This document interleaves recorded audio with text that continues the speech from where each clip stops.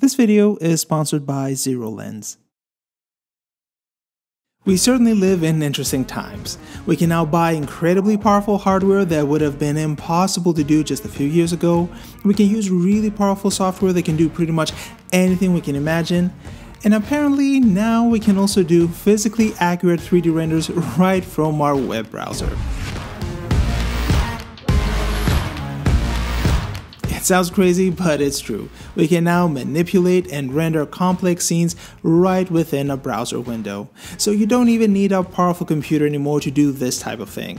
And I'm not just talking about hitting a render button in a browser.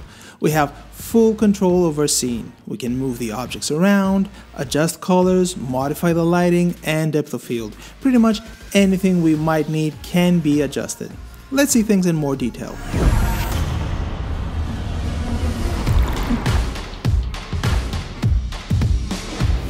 The product behind this magic is called Colorful, and it's a web-based application that allows us to create our own little virtual photo studios. Because everything is in 3D, there are no limitations. We can set up pack shots exactly how we want, we can place objects in the position and rotation we want, we can basically be the art director and the photographer all at the same time. If you're a graphic designer, this is incredibly freeing. You're no longer limited by the restrictions of Photoshop mockups. With Photoshop mockups, we can move objects around or pick a list of preset rotations, but we're very limited on the composition side of things. We're stuck on one type of lighting and one specific angle. So think of Colorful as the turbocharged version of Photoshop mockups, where everything can be adjusted. When Zero Lens, the company behind Colorful, approached me to review the product, I was a bit skeptical because in order for this to work, there are several things that need to line up. First off, there needs to be an environment where the user can quickly interact with the scene and not having to wait ages for something to happen. We also need a wide variety of objects, but most importantly, what we need is a full-blown physically accurate renderer that can deliver realistic results. And so far they've delivered on all fronts. You might hit some interface glitches here and there. The product is still in beta after all, but it's impressive to see what the team has achieved so far. In most cases, it feels like Colorful runs locally. But enough about that. Let me show you the interface and how everything else works. Let's create a new scene so we can start from scratch. On the left side, we have two tabs, a library of objects, which is quite extensive, and on the second tab, the structure of our scene. Currently, we just have the environment object and the camera, but as we add more, these objects will show up here. On the right side, we have the properties panel where we can adjust different properties of our objects. So for the environment object, we can change the HDRI map, the intensity, and the rotation. On the top side, we have a few more options. The button for adding more lights, a toggle for the transformation gizmo, the ability to set the focus point for the camera, and finally the aspect ratio of our final image. There's a lot of presets here like different Instagram resolutions or Facebook covers, but we can also set up our own resolution. We can go as high as 3840 by 3840 pixels. And that is it really, that's all you need to know. It's super easy to get into. Let's bring in a couple of objects and let's see how we can set things up. The collection of ready-made assets is quite good. There's already 1,500 objects available, and I'm sure the library will keep increasing in the coming months. The quality of the assets is quite high. There are several objects that not only have great looking materials, but also a ton of detail. But in case we can't find the object we want, we can always bring in our own. The search field here speeds things up immensely. It's much faster to narrow down the results and find the object we need instead of having to constantly scroll down. We can search, for example, for table, and all related objects will show up. And as you can see, we have quite a bit of choice. Once we find the one we want, we can just drag it into the viewport. But I don't really want to use the table, I have something else in mind. So let's delete that and let's find the pegboard I saw earlier. Perfect. The idea is to build a product shot and the main focus will be a speaker. There's a really fancy Marshall speaker I saw, so let's bring that up. And here's another cool thing. When we drag the speaker onto the board, it automatically snaps to the surface, so we don't have to fiddle around so much with positioning. The bulk of it is done for us. Currently, we're at the building stage, so I'm not really concerned with how things look in the rendering department. We can always see a small preview of our render here, because the system will always render a preview for us, but for now we can ignore this area. We need a couple more objects to make the scene a little bit more lively. I think some books will look great next to the speaker, so let's see what we can find. As you can see, we have a ton of choices, but I think I'll go with this one. Yep, that looks good. Now for the top shelf, we could use a nice picture frame.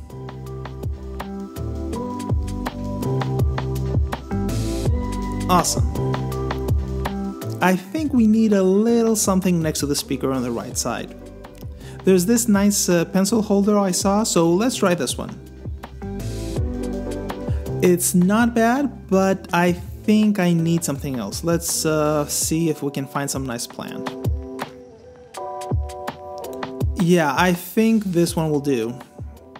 And here's a nice little trick that caught me by surprise when I first used the app.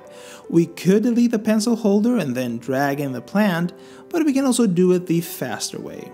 By selecting the pencil holder and then clicking on the new object, Colorful does the replacement for us. And I think this plant is perfect for this spot. We don't need much more because our shot is going to be tight, so let's now focus on the lighting. Currently, I'm not a big fan of this HDRI, so let's see if we can find something else. We could also light up the whole thing just with lights, and we can do that by turning the intensity of the environment to 0, but to speed things up, let's use an HDRI. So let's see what we have. This one doesn't look bad, but I think we could use some more defined shadows. Yeah, I think this one looks great. We could go with this lighting alone, but I want to accentuate things a little bit more. So let's add an accent light to the camera left. We don't need it that big, so I'm going to resize it a little bit and probably reduce the intensity as well. Yeah, I think that will do. Now that we have everything set up, I think we need a couple more small details just to make the environment feel a little bit more lived in. So let's add a few more things on the top shelf. I remember seeing some AirPods, so let's add those. And maybe another small plant of sorts. So now let's frame the whole thing and let's see what we have. Not bad at all. But of course, to make things more convincing, we need this secret ingredient, depth of field. We want the speaker in focus, and we don't have to go crazy with the blur, so maybe something like that. And I think we're all set.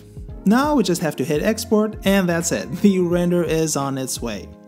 As you can see, we can go quite fast through the whole process. It feels more like decorating and setting up your photo shoot rather than dealing with a 3D app, which is quite nice, especially for people who are afraid of 3D. In this example, the HDR is doing the heavy lifting when it comes to lighting, but we can also build our own custom light setup. Let me show you what I was experimenting with a little bit earlier. It's a product shot for headphones, and I wanted a more dramatic lighting. So here we have mainly one key light and then two more lights just to highlight some more details on the headphones. The HDRI is completely disabled. The key light is the stronger one, and then these two on the right and the top are very toned down. So if I disable the key light, we're left with only small details. If you're a photographer or you have experimented with photography before, this will all look very familiar. We're basically lighting our scene in a physically accurate way. So whatever you have learned in real life applies here as well. We can change the intensity of the lights, the scale of them, and so on and so forth. The one thing we could maybe experiment with is the color of the lighting, just to make things a bit more dramatic. So let's go with something blue maybe for the key light, and something purplish, bluish for the other two lights. It doesn't look bad. I think though I like the previous lighting more. As you can see, it's really easy to experiment and set up things the way we want to. Here, for example, we have another typical real-life setup that works in a predictable way. I have a small light underneath the pack shot lighting the back, a bounce card on the right, and then one main light on the left side of the bottle. The bounce card contributes to the reflections and the lighting of our scene, the yellow accent light is limited to the back, and everything overall works as expected, which is quite important when trying to set up realistic shots. Now, about the objects. As I mentioned earlier, we can also import our own. Colorful accepts GLB files, which is the binary version of GLTF, so we just have to export our object into that format and we're good to go. I think Colorful is perfect in an advertising agency environment. Usually ad agencies have a tiny 3D department, maybe a couple 3D guys, but a ton of art directors and creative directors who usually end up waiting for the overworked 3D department. But through Colorful, this dynamic could change quite a bit.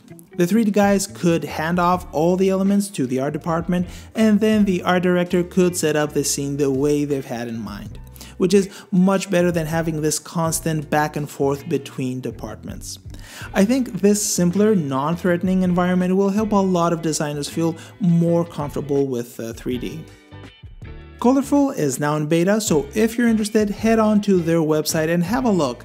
I'll have the link in the description below. The good thing is that while the application is still in beta, there won't be any big restrictions in rendering or the number of scenes saved, so I would definitely take advantage of that. And I think that's about it. I'm curious to hear your thoughts about Colorful, so let me know in the comments below. Take care, and I'll see you on the next one.